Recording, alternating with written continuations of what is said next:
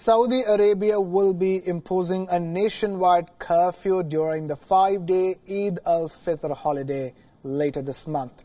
The curfew will be in place from the 23rd to the 27th, coinciding with the holy month of Ramzan. Until then, commercial and business enterprises will remain open as they now are, and people can move freely between 9 a.m. and 5 p.m. However, Mecca remains under a total curfew. The kingdom had earlier imposed curfews on most towns and cities but eased them for the holy month of Ramzan.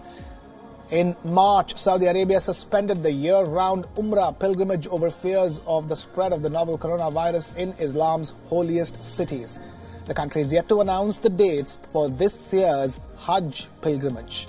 Saudi Arabia has so far confirmed nearly 43,000 cases of infection and over 260 deaths.